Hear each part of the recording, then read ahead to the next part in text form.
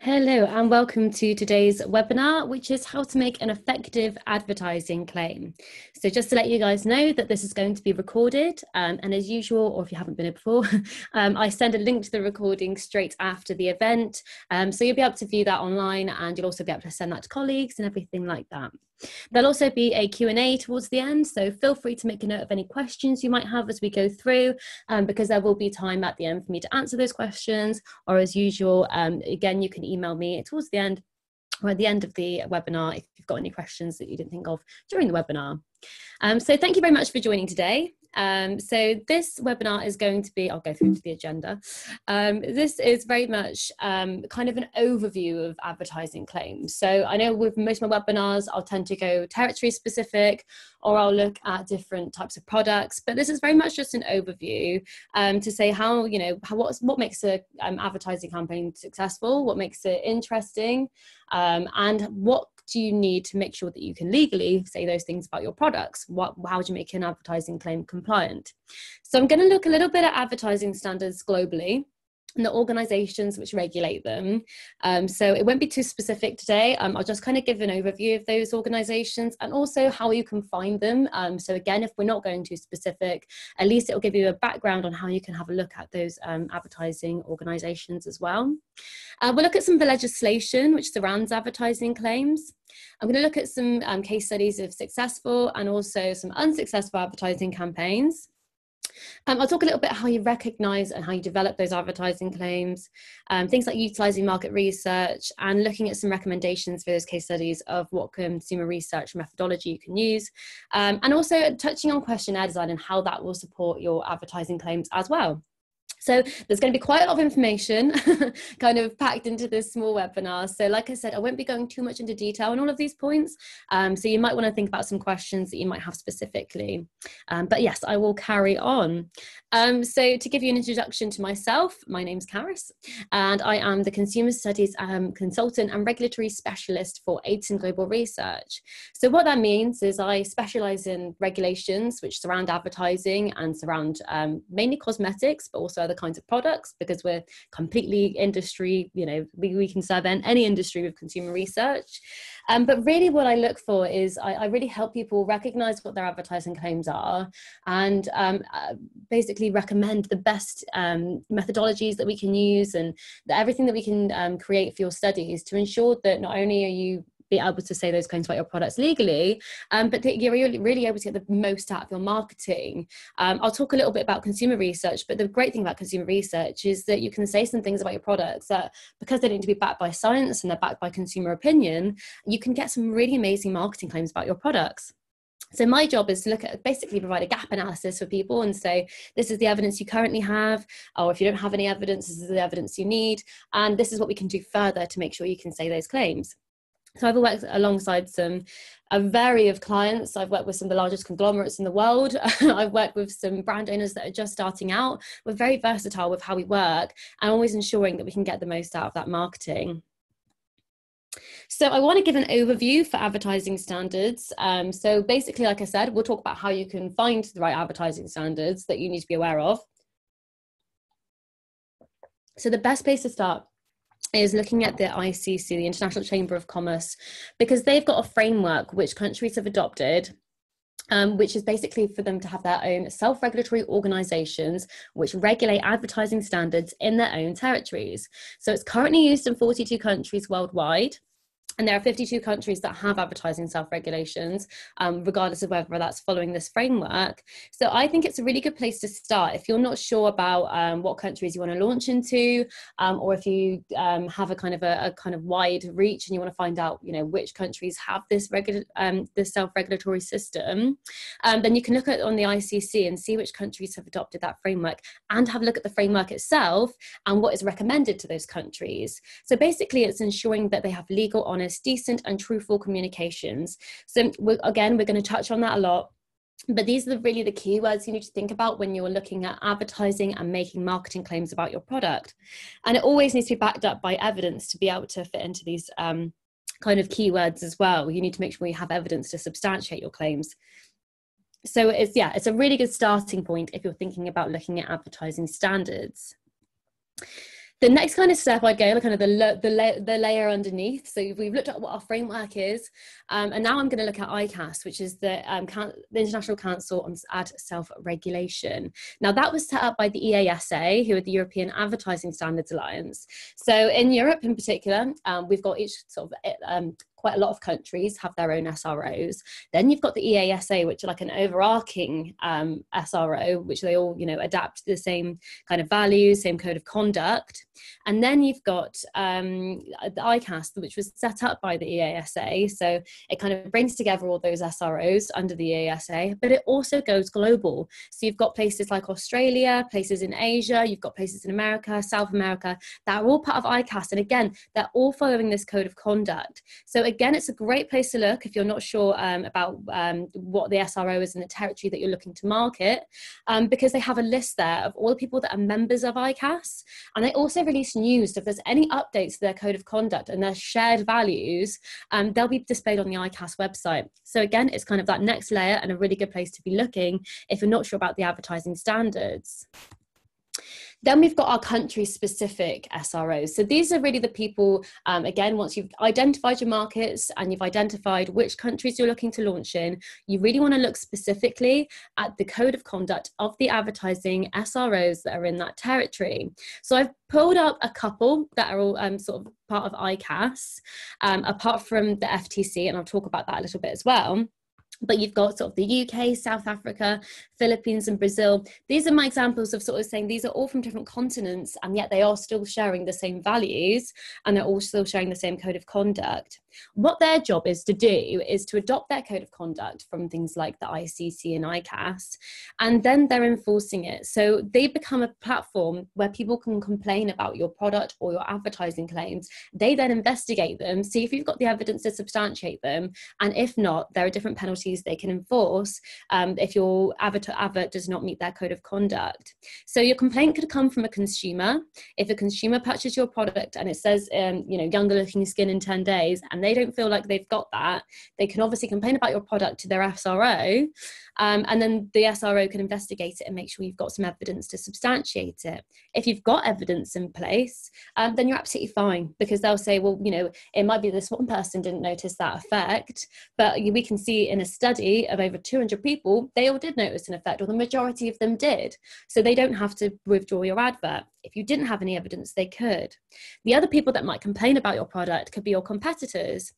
So if you were to be quite brazen with your advertising, which is fine, you can do it and say, this product is as good as our competitor, and mention the product in your advertising, that competitor might very much want to draw upon your advert and say, I don't think this is right. And then you have to have some kind of evidence which says that in a comparison study that was completely blinded to the consumers, they didn't know what the brands were, our product performed better. Your competitors could still complain, even if you didn't go directly sort of against them, because obviously they might, if they find that you've got a claim about your product and they've got a similar product on the market and they don't understand, how are they able to say that about the product, because we couldn't say that about ours, maybe they didn't think about the right kind of testing, they might still complain about it. So it's really important to note that these are the kind of, these are the companies that could be approaching you if your products come under any scrutiny and asking you for your evidence. So again, it's really important to be aware of. There are different rules in each territory as well about the amount of time you might have to produce your evidence.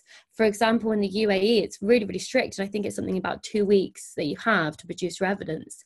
So if you've got a claim that says something along the lines of younger looking skin in 4 weeks, and you don't have evidence to support it, there is no way that you could quickly run a study and get that 4-week evidence, because you've only got 2 weeks to produce it.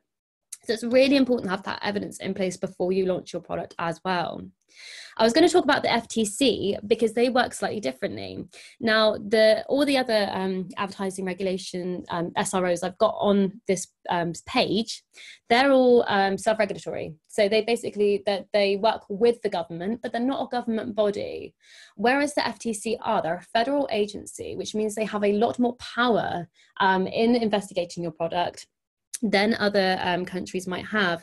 They can also, whereas SROs kind of deal on a complaint basis, the FTC can investigate your product from the get-go, and they basically act as the police. They can be a point where, you see a lot of lawsuits in America. They're able to produce a lot of sort of lawsuits and huge kind of case studies against people. So again, be extra careful if you are looking at selling a product in the USA, and it's also the same in the UAE as well. Again, there's bigger sort of enforcements that are in place, so you need to be super aware of what the regulations are in that territory. Examples of advertising laws. So again, we've got our SROs, we've got the people that are regulating your adverts, but then there are certain laws that are in place in every territory as well. So, for example, again, I'm kind of bringing up the UAE a lot, but I know that they've got a lot of federal sort of things in place there. If you have looked at the SRO there, and you know who they are, which is actually the Advertising Business Group in the UAE. So they're the SRO, but then they've also got the National Media Council, who have the right to enforce the penalties because they're actually part of they're acting on behalf of the law. So really important to know, okay, the Advertising Business Group, the ABG, are going to regulate the adverts and deal with complaints, but there's also the National Media Council. So I need to be really aware of the laws that they're enforcing before I put my adverts there. It's the same with the FDA in the USA. So you've got the FTC who are regulating the ads, and the FDA who've got the laws in place that before you even think about what your advert are, you need to make sure that you're complying with those laws. And again, in China, you've got the advertising law of the People's Republic of China, which was revised a few years ago to have stricter regulations and to strengthen their consumer protection as well. So really important to have a look at those kinds of laws. And again, that's the same in any country you're looking at, there will be laws in place. I want to talk about COVID-19 a little bit. I feel like we have to. It's not going away anytime soon, and it's something that we've seen a lot of products be launched coming out of the COVID-19 situation. Now, that's not necessarily a negative thing. A lot of companies are making things like hand sanitizer, which is very, very needed. Things like face masks, where people are being recommended to wear face masks now. But it's really important to know that even if you're launching a product to deal with the COVID-19 situation or to help with it, you still the laws still apply to you and the regulations still apply to you. So all of the advertising regulations that are in place and all of those advertising standards, they still very much apply in this kind of pandemic crisis right now. And it's really important to make sure that you're not putting anything misleading out into the public, making sure that all of your claims are substantiated and that you're still abiding by all of that code of conduct. The main thing is you don't want to exploit people's fear. So we've seen some of that, and unfortunately it's a very small percentage of the products that are being launched out of the pandemic, but I've seen some adverts that are very much like, this is the cure for COVID-19, or this is the only thing that can protect you against COVID-19, and it's completely exploiting people's fear to make sure they can sell more products. So the ICAS, the ASA, ConRed, who deal with South America, these are all they're all looking very closely at the adverts that are coming out during this pandemic. So be very careful. Like I said, it's a great time to be launching new products, especially if you can do anything that helps, but be very cautious of the claims that you're making about your products. So there's some more information on the website about that, and also you can always ask for advice either directly with ICAS, or you can ask myself if you're not sure about your claims and what you're saying and what evidence you need to substantiate them, especially to do with the COVID-19 situation. It's very much the same in the USA as well. So the FDA and the FTC have also been very carefully looking at the market and policing people that have been releasing kind of false claims about their product. I've brought out some examples here. So they're all to do with people saying that it can prevent COVID-19 or treat it, making sure that it's safe to, making sure that saying that their product is safe to use against COVID-19. And again, these aren't fair. This was actually back in April that I brought these ones up, but they're releasing weekly statements about the companies that they have wrote letters to. So it's really interesting. And again, it's a great place to look. If you're thinking about making any products out of COVID-19, I'd recommend having a look at what's being released, because you can see what people are getting warned about saying. So it gives you, again, an idea of basically what not to do rather than on what to do. So I'm going to talk more. So we've talked about all of our advertising standards and all of those organizations. So now we're going to look at claims and advertising claims, and what are they and what do they mean and everything like that. So I'm going to be talking mainly about cosmetics. So even if you're not part of a cosmetic company, I'd recommend carrying on watching anyway, because it will also be applicable to a lot of industries. And I'm also, like I said, we're completely, we're versatile of any industry. So a lot of this will apply to any industry at all. But cosmetics are a great place to start when talking about marketing claims, because it's where we see the most marketing claims. And it's why I always talk about cosmetics, because it's where we do the majority of our work. You know, every product that you see in the market that's a cosmetic has, 10 claims on it that all need to be substantiated. Whereas, something like a household product, you're really just looking at the efficacy and maybe the fragrance and things like that. So it's not quite as a sort of explanatory in the way that they talk about their different claims and everything like that. So the definition of a cosmetic claim is anything that is put into the public. So this is going to include anything that's on TV, radio, magazines, websites, pack copy. These are all, it's all stuff that's put into the public domain, and you're saying claims about your product. So the Cosmetics Directive say that to make sure you're not being misleading, to meet the requirements, and the benefits delivered should be consistent with the reasonable consumer expectations created by the claims. So obviously, you can't sort of make really crazy claims about your product. They have to be, again, they have to be substantiated by evidence, which helps with that. But also, they have to be really reasonable with the expectations. Things like Miracle Cream, that was always a bit of an interesting one with the ASA, because you can't perform a miracle. So you really need to think about, being realistic with the claims and making sure you get evidence to substantiate them. So you need to, it is essential to consider the overall impression that the average consumer would have in the context of the product presentation or advertising.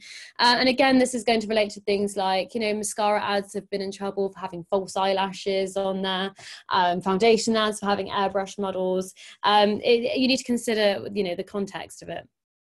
Because the presentation could be exaggerated and it's not really fair on your consumer, you're misleading them.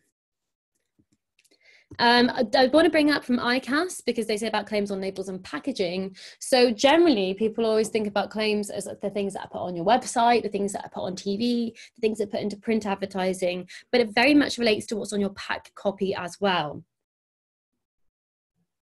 So SROs generally, historically, didn't look as much on the pack copy and didn't look as, unless obviously they're complained about.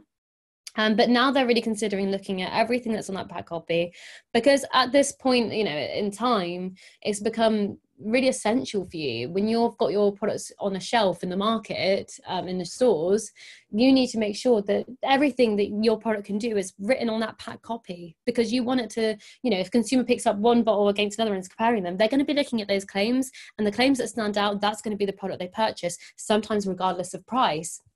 So it's really important to make sure you're still following the same regulations for pack copy claims as you are for any other kind of advertising. So common criteria for cosmetic claims. And again, I've brought up the EU regulation, but this does apply very globally. It's just that it breaks it down really, really nicely here in terms of kind of really considering all the different common criteria. So they've got 6 common criteria for cosmetic claims.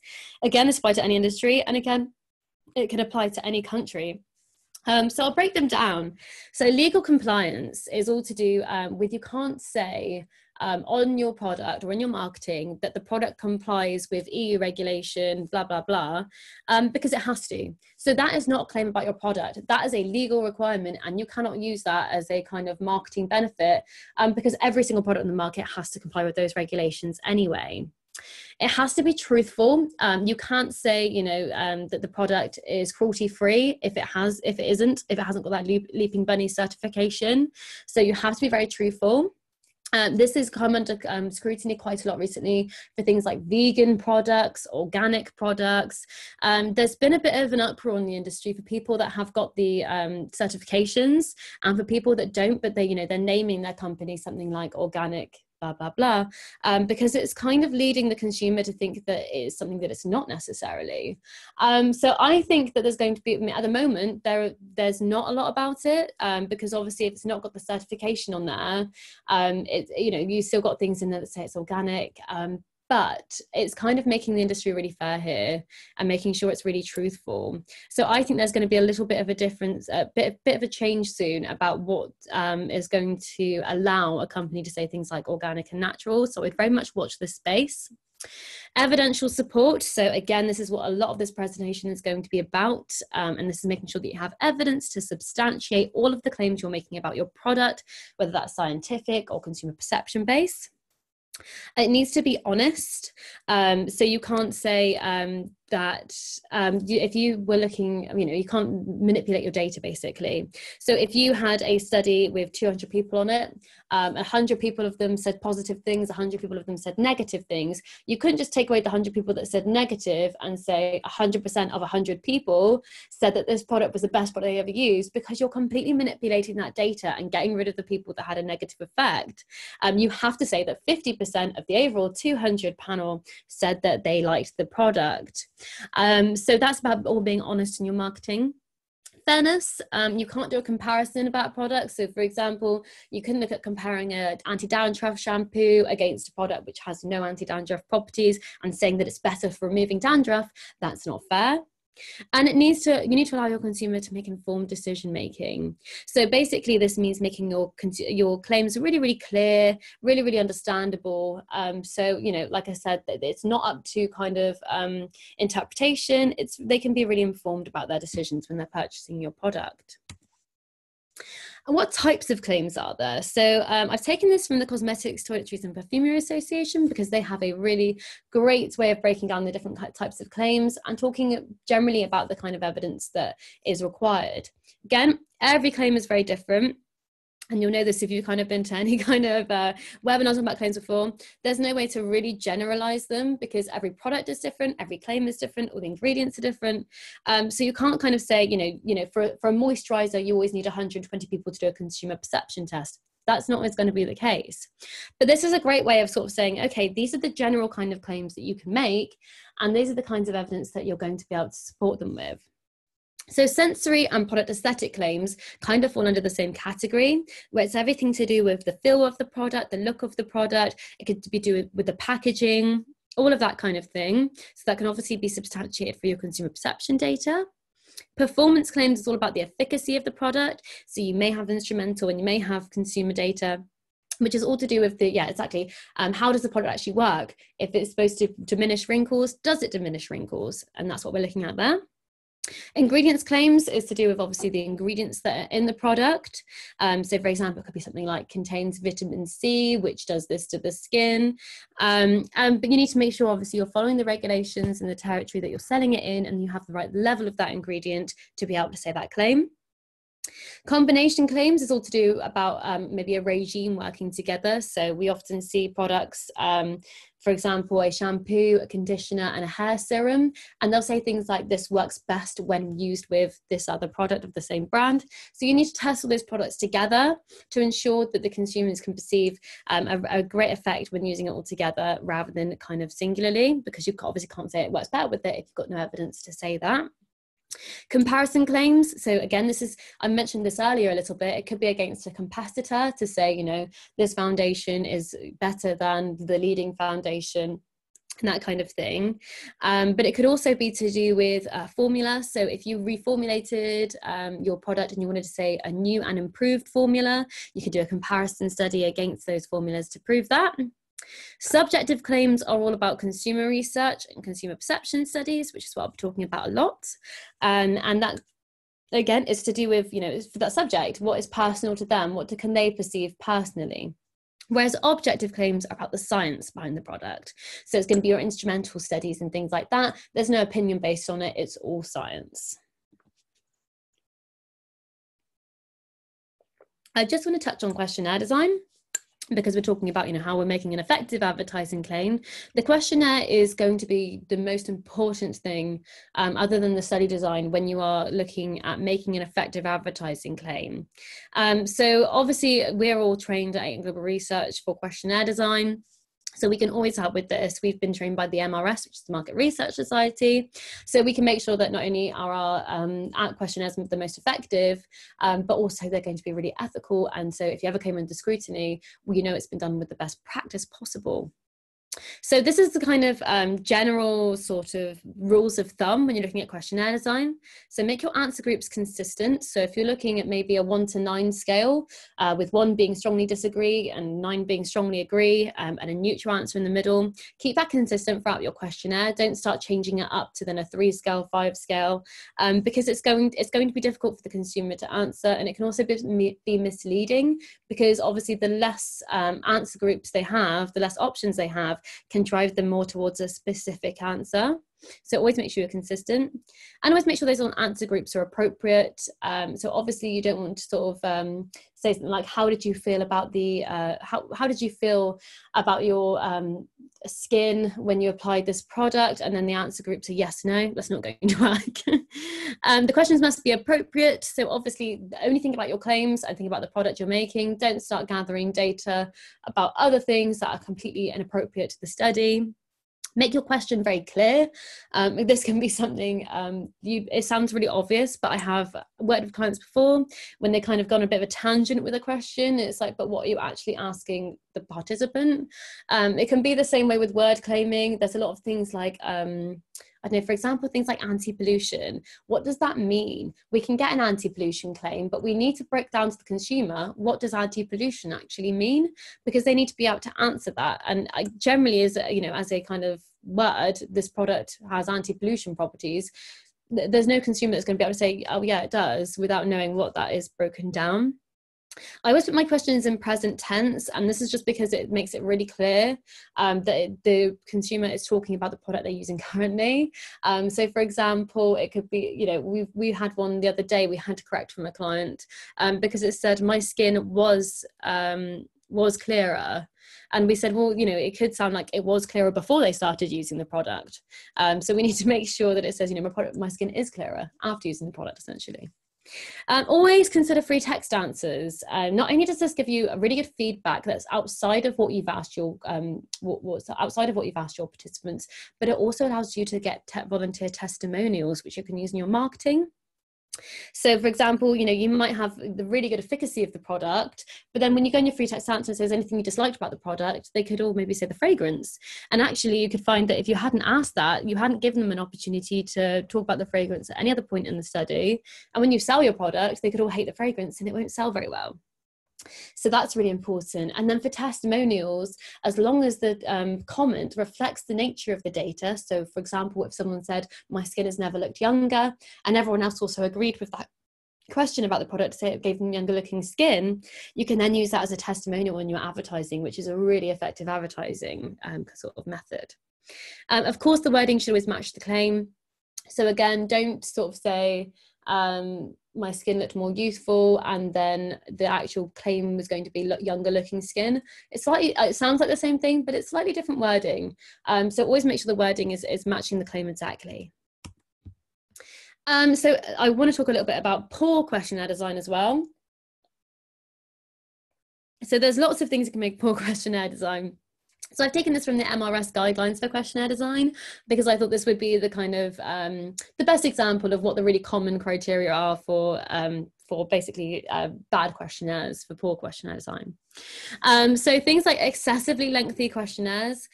So obviously if you're kind of asking the same kind of questions over and over, your participants going to get bored. They're going to be like, well, I've kind of already answered that before. And maybe if it's a 4-week study for a day cream and you're asking them every single day, does your skin look younger? Does your skin look younger?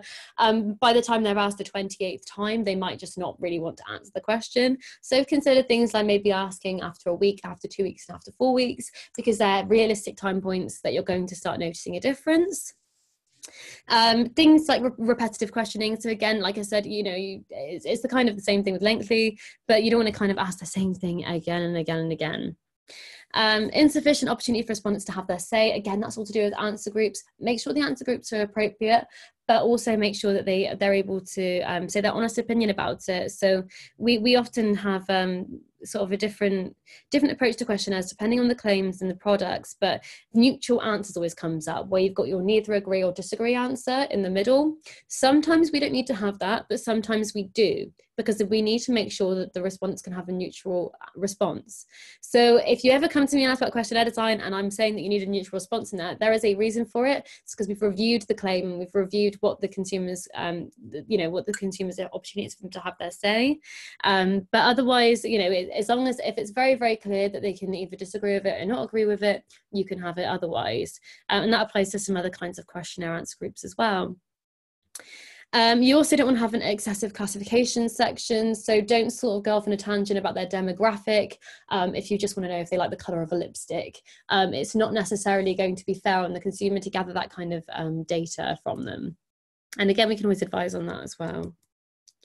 I just want to point your direction as well into to the CTPA. I know I touched on them earlier, but they have some really fantastic resources for advertising claims. Again, it's going to be very cosmetics based, but actually if I was part of any industry, I would really take a look at it because like I said, it breaks down all your different kinds of claims. It breaks down the kind of different evidence you need. So they've got their guide to advertising claims and their confidence in cosmetic claims booklets. So yeah, I'll go on their website and have a look at those to get a bit more further detail on what I've talked about today. And again, I'm always really up to date with the kind of information they're providing. So if you're not sure and it's all kind of too much to take in, too much information, feel free to reach out with your products and your claims and I can give you some great advice on that. So now I want to talk about consumer research. So we've talked about advertising standards and who regulates them. We've talked about what claims are and what kind of claims you've got. Now we want to talk about how do you substantiate those claims. So I've talked about claim substantiation. There are different methods that you can use to substantiate claims, but generally they're going to fall into one or two brackets. One is going to be instrumental and scientific research, and one is going to be about consumer research. Obviously, I'm going to talk about consumer research because that is what we provide. But obviously, we'll always be very honest if you think that you need any other kind of research to substantiate your claims. We do have partners that are specialists in clinical and scientific studies, so we can combine those as well. But generally, consumer research is what you're going to use to get your marketing claims. And like I said, it's about making effective advertising claims and making successful advertising campaigns. So you're going to want some kind of consumer research to be able to do that. So consumer studies are also known as things like in-use tests. So generally we're looking at doing in-home studies. So we send the products for people to test at home and they answer questionnaires online. This reflects the actual condition of the product in use. So obviously when someone purchases your product in the kind of real world, they'll follow the usage instructions that you've put on your pack copy, but it's not going to be like some dermatologist putting it on their skin. So it's going to exactly reflect the real world data that you'll get when you sell your product. It's really important to gather that. Also gives you a chance to kind of look at your usage directions as well. We've had a lot where we've tested products and the usage directions haven't been clear. So before, again, they're putting that on the market, we're able to look at that and when they put that on their pack copy in the market, those usage directions have been reviewed essentially.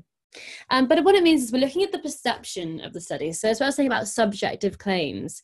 So it's, you can have a scientific study which might say something along the lines of wrinkles are reduced by such and such a percentage, but actually the consumer might not be able to perceive that with their naked eye when they purchase the product. So what we're looking for consumer studies is, something along the lines of, I had a noticeable reduction in the appearance of my wrinkles, and that is going to be substantial enough to be able to say that claim on your pack copy. There are times when you may need additional evidence. Generally, you're looking at a body of evidence for any kind of claim anyway. And again, I'm always able to advise if you're not sure what kind of evidence you need to have in place. Generally, I would always recommend having consumer research data, regardless of whether you have scientific, because like I said, sometimes scientific evidence isn't enough, but often there are things that you can say just with consumer research data, which is a lot more cost and time effective than doing clinical research. There are also claims, like I said, about marketing, things like I would buy this product, I would recommend this product, this is the best product I've ever used, this is better than my usual brand. These are all consumer perception claims, and these are the claims that make your products sell. So why conduct consumer studies? We talked about substantiating advertising claims and testing your product's efficacy. It also makes sure that your product is regulatory and legally compliant in your chosen markets. So again, you may have clinical data or even consumer research data in one market, in one territory, for example, the USA, but then you start selling your product in the EU, in Asia, in Australia, and you're finding there's a very different, there's some different product regulations in those territories, but also there's different ambient temperatures, there are different skin types, hair types. So actually your claims are not substantiated in that territory on that type of hair or type of skin. So you need to make sure you're really considering having, if you're looking at a global market, you've got some consumer research data from each territory, because you're really looking at the product's performance in that territory as well as satisfying their regulatory needs in those territories for advertising. It means that you can take a look at the product acceptability in those territories as well. So again, it's not just about, how does the product perform, but do people like the product? Is it going to sell there? What's their propensity to buy in those countries? So if you haven't already launched your product globally and you're thinking about it, you can actually look at targeting key territories where it's going to do well because it's performed well in your consumer research. You can also target your demographic generally. So if you're not sure about what products you want to target your market to, you can look at maybe looking at some different markets in consumer research, or if you know exactly what demographic you want to target for your product, you can test the product on that demographic and ensure that it is suitable for that as well. So there's some excellent research you can put into place to make sure that your product is going to be really successful and your claims are going to be really successful on your product. And there's some examples of the kind of claims you can make from consumer research data. So things like 88% of people agree that it moisturizes the skin. 9 out of 10 women recommend this product to a friend. 96% of people agree this is the best their skin has ever looked. Again, really powerful advertising claims that should make a real success of your advertising. So where can you see these claims? So once you've got your consumer research data, let's have a little look at some really successful places people have put their advertising. Sorry, it's got really dry throat today. So we've got claims online. So I've just taken a few examples of people that have got their results posted on their websites. So we've got Drunk Elephant, Philip Kingsley, Charlotte Tilbury, and these are all of the claims that they've got from their independent consumer research studies. And as you can see, you've got some really, really strong claims there, which are going to really, really help them sell their product. And I'm sure you find that people that have put this on their advertising, in their online advertising, probably going to sell much more products because they're really stating to people, if people are saying 100% or even 90-something% of people agree with these claims, you're going to feel very, very confident purchasing the product. Whereas if you haven't got any data on that at all, you're not going to really know, do they have any data to substantiate that? And if they do, is it really poor? Is that why they haven't got it displayed? So these are the ones that are really going to sell your products. You also have advertising claims on TV. So particularly in the UK, you absolutely must have your advertising claims on your television adverts. So I've taken some adverts from, I think it's Rimmel, L'Oreal and John Frieda. So they've all put the percentage of how many women agreed with the claim, and that's the claim they'll be discussing in the advert. So again, it's really important to have that data in place so you can advertise on TV, but again, it really helps with your advertising as well. I'm very aware that you need at least 70% of a pass mark to be able to even be allowed to put your claims on TV. So really important if you want to go into TV advertising to make sure you've reached at least 70% agreement on any of the claims that you would like to make. The other place is on shopping channels. So I've brought up QVC because obviously they are a really popular advertising channel. I'm going to share a little clip from QVC. So sorry, bear with me a minute while I do. I hate doing the technology side. So that should be sharing there. Great, so this is going to be a clip from Elemis, who often put all their consumer research data onto their QVC. Obviously, they have to have some kind of evidence anyway, but you really clearly see it on there, and they're really popular on QVC as well. By the way, let's just have a look at the Pro Collagen Eye Revive Mask, of course, which is the new. This is amazing. Now, 100% of those that did speak, of course, agreed that the product helped reduce the visible signs of aging overnight. 100% agreed this product helped improve the look of skin firmness and elasticity around the delicate eye area.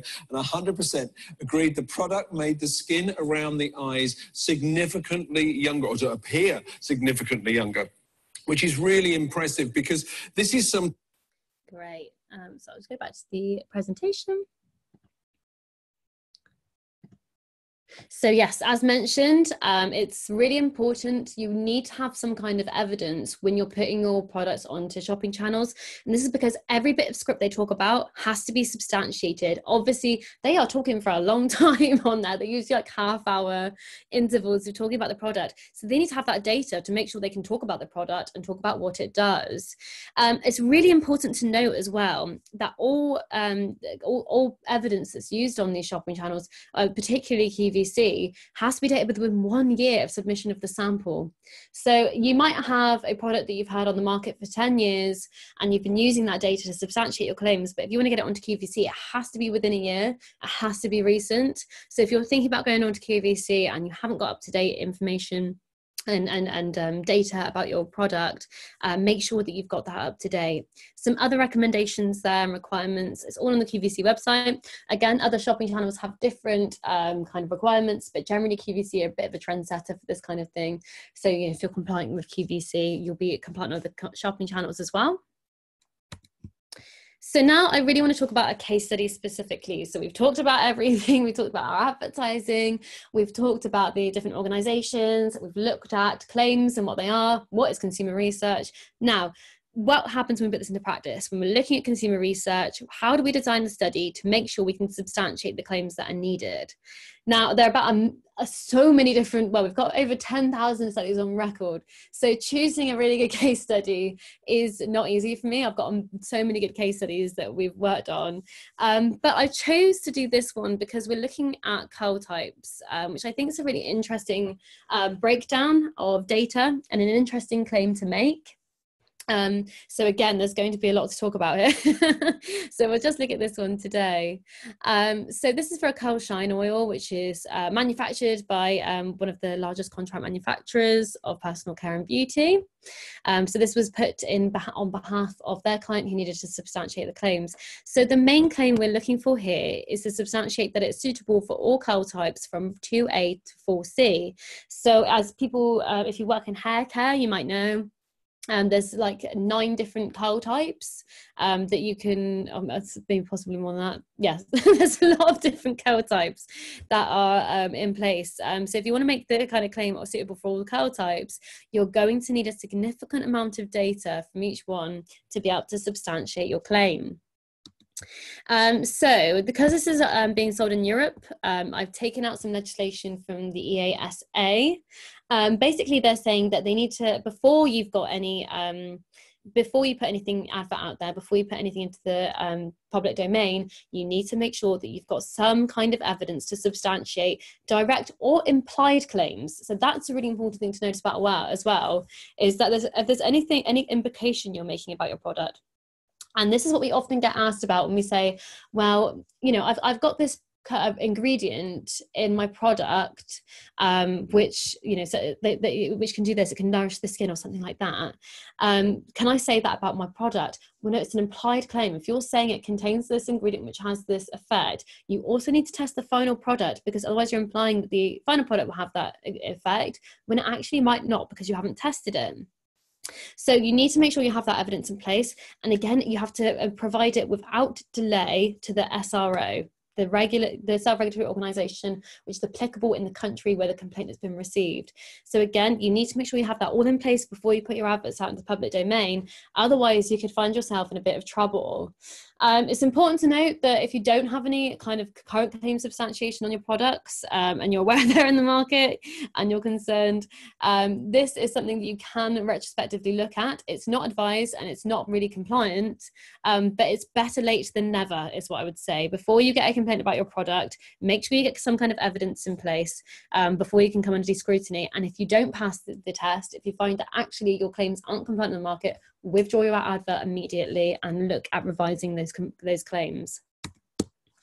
So for this particular study, what was the study design? So it's reasonably simple because the real claim that we're looking at is just about making sure that we have those curl types on the study.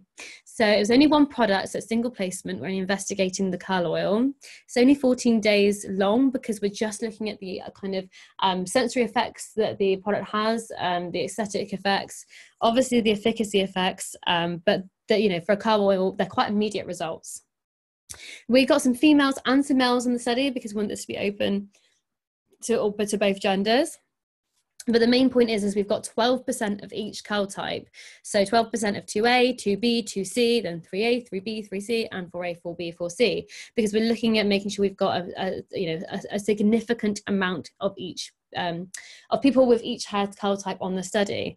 12% sounds low, but we recruited over 300 people for this study to make sure that we could cover a significant amount on each curl type there. So this was the results. I've drawn a few kind of claims out of what was taken from our results.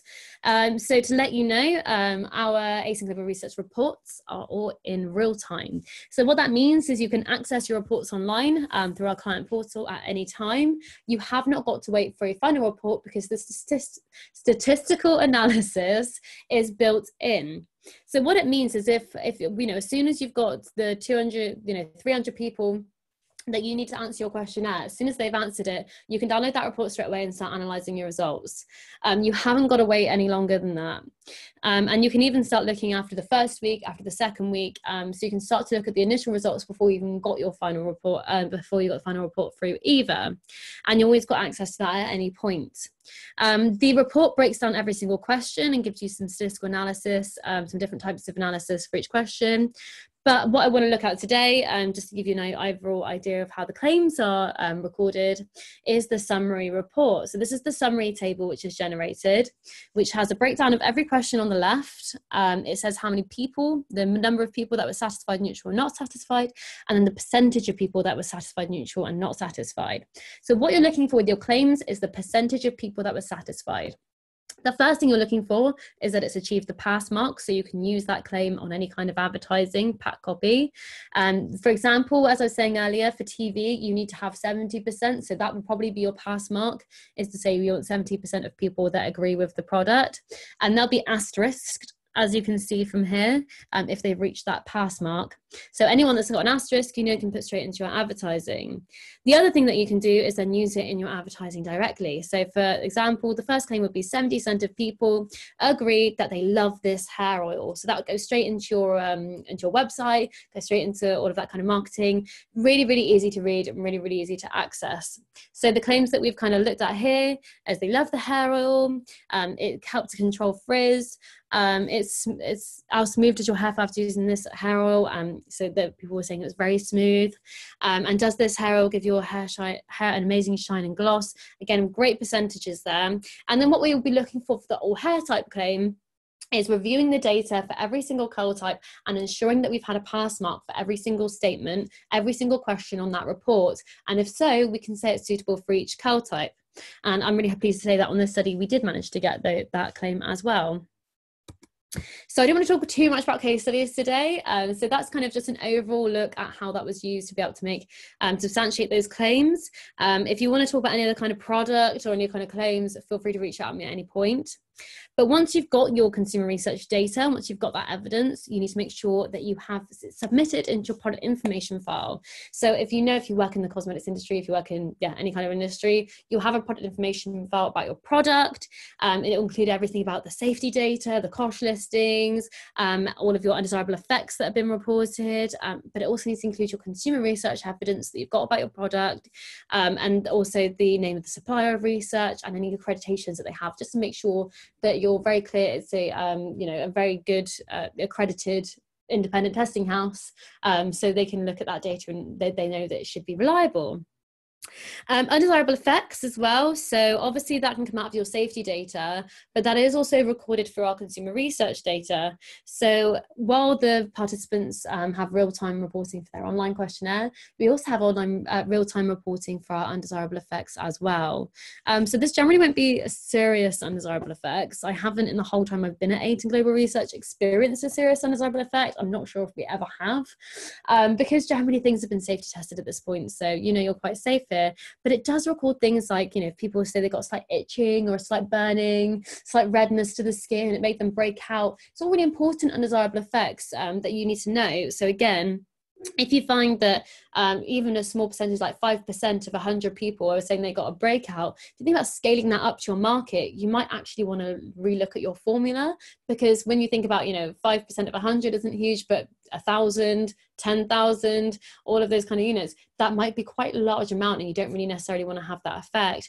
Or you just think about who you're marketing your product towards, because if you find that it's a certain skin type that's having that effect, you can kind of look at changing that. But it's also really important for your responsible person. I'll just skip on to the next slide here.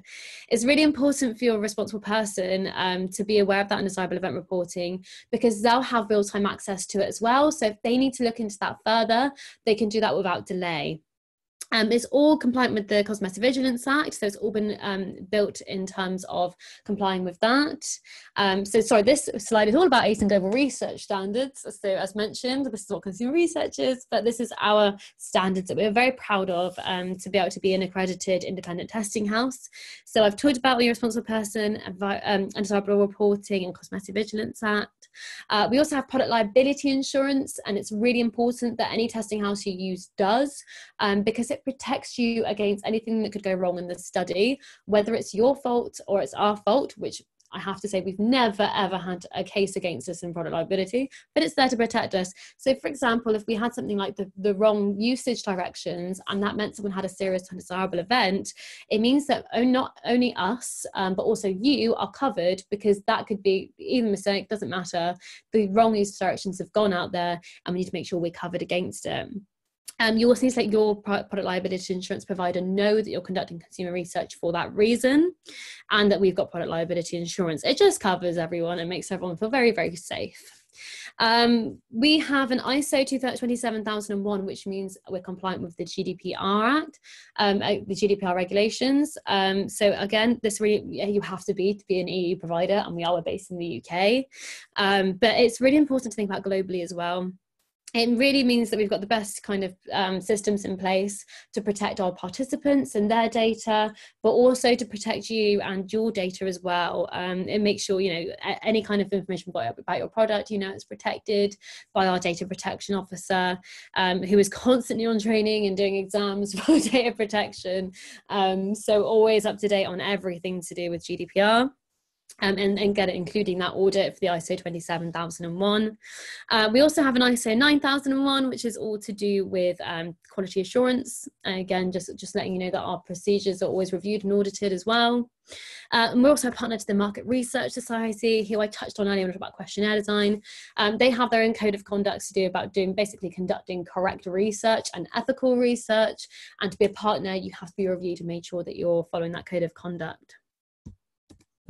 Further advice for consumer studies. So I would say a panel size starting at around 100 responses.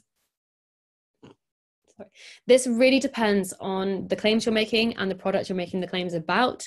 It can really change. So always seek advice on that one. But generally 100 responses, if you're looking at one product and sort of kind of different efficacy claims, tends to be sufficient. But again, if you're looking at things like different curl types, hair types, skin types, you may be looking at increasing that substantially. We've talked about product liability insurance. I touched on safety testing, but really important to note that all products that go through consumer testing have to be safety tested first. I always say to the point where they could be released on the market. So whatever safety testing, again, it can be different for different types of products and different types of skin types. But every kind of safety testing that you would need in place to ensure that it's safe for your consumer to use, that's what we need to make sure is safe for our participants to use. Again, samples need to be debranded. So if we're going to run blind studies, which would be anything to do with claim substantiation, or comparison studies, they're always blind studies. So make sure that that's all been debranded. Your questionnaire design will always support your claims. We've talked about questionnaire design today. And again, always feel free to seek advice if you are unsure on anything from your research agency, and hopefully from us. So just to finish off, before we go to the question and answer time, I just wanted about some bad advertising campaigns, essentially. So we looked at good practice, this is poor practice. And essentially, I've just put out some claims about unsubstantiated claims. Like I've always mentioned this, I'm not saying that these products don't work. I'm just talking about the bad press that it provides if you don't have your claims substantiated. The ASA in particular and the FTC, they announce all of the campaigns that have, that they've had to withdraw any kind of advert they have to withdraw. It's really poor publicity.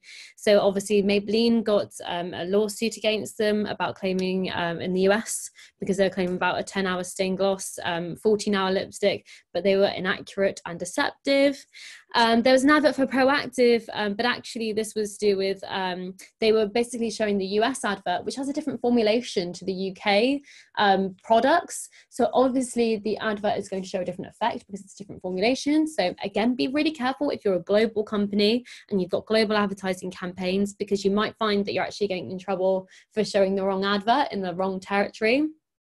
And the Estee Lauder one I wanted to bring up, because this was to do with they basically their sales were blemished by false advertising revelations, and this was to do with their internal data. So in the US, there are some claims that you can use internal data to substantiate.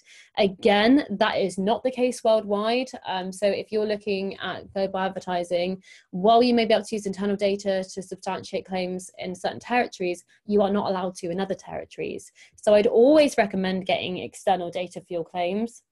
But particularly in this case, they found that the staff had actually manipulated the data, which obviously you're not going to get if you use external companies, because there's no bias towards your company, whereas your staff will have a bias there.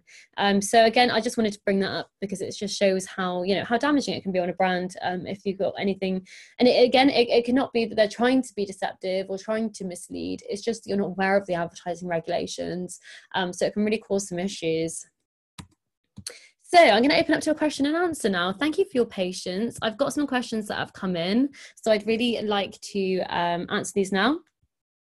So the first one is, what is the difference between direct and implied claims? But direct claims are literally to do with it's basically, directly. So you're saying, this product makes your skin look younger.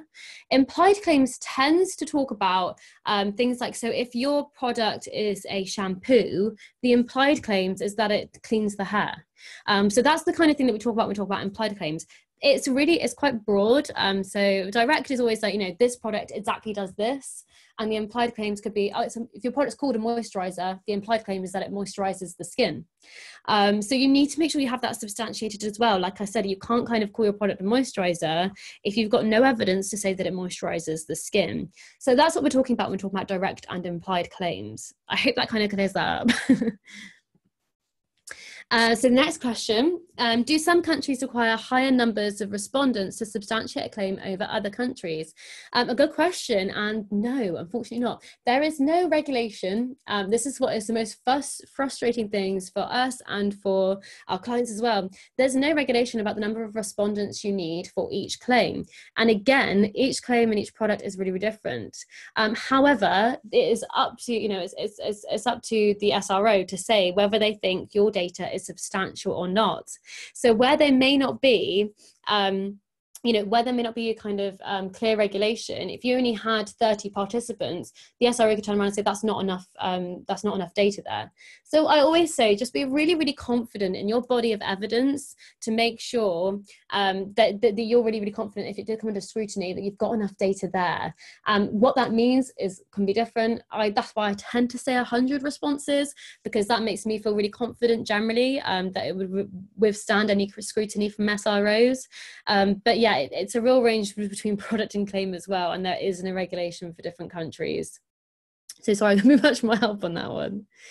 Oh, just lost my mouse a minute. There we go. So when users are trialing SPF products, would you trial them as an SPF cream or say a day cream slash moisturizer? Sorry, I keep losing my mouse there. So SPF products, I always say there's an SPF in it. It's really important to note. The main reason for this is because you need to, the safety of the consumers as well. So if people are used to using a daily cream that has an SPF in it, they need to know that. We've had it before where people haven't had SPF in the moisturizer, and participants have asked, has this got an SPF in it? So we've had to say no, it doesn't. So they need to be able to make an informed decision of whether they can join the study based on the ingredients that are in it.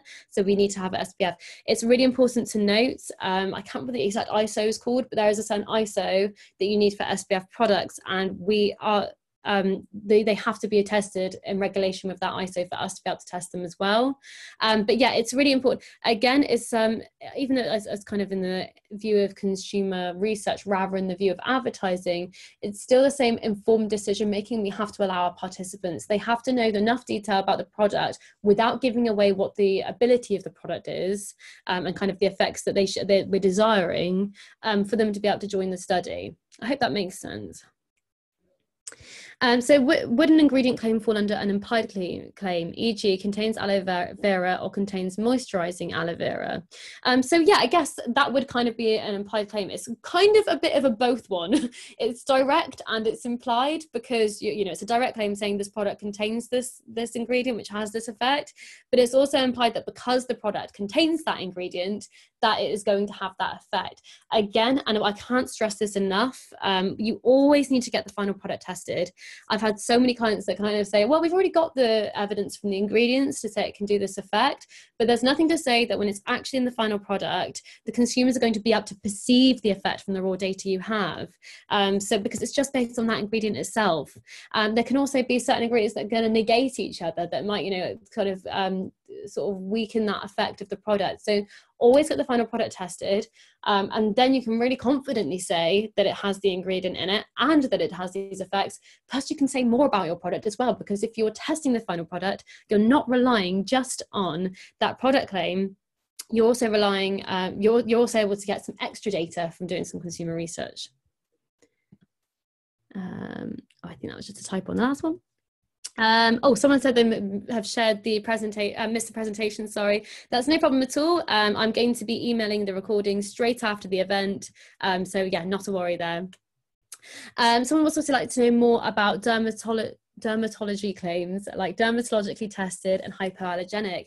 So those are to do with safety testing. So if you get a, gosh, I can't remember what it stands for, PRT test and that, a patch test, basically any kind of safety testing you have about your product. So like I said, all of our products have to be safety tested before we can release them to our consumers.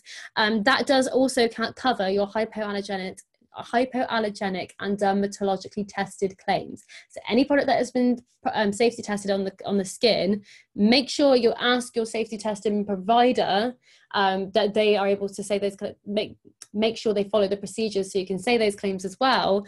But yes, you can make those claims about your product as long as it has had the correct safety testing put in place. Have we got any more questions at all before I move on? I'll just leave that open for a minute.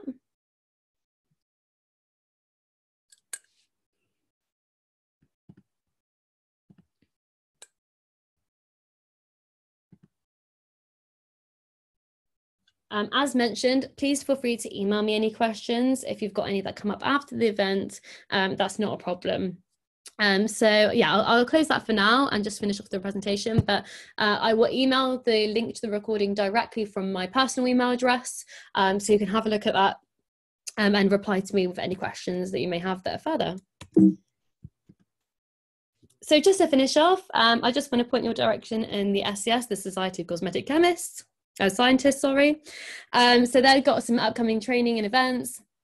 Their training that they have is the distance learning course, which is a recognised course in the essentials of cosmetic science. I said at the end of every presentation, it is a perfect time to be looking at doing a course like this. If you've been interested in it in the past, maybe put it off, but you've got a bit of free time because you're working from home or you're not able to do anything socially that you used to, and you'd like to increase your education a little bit, really, really good course to look into for cosmetic science there.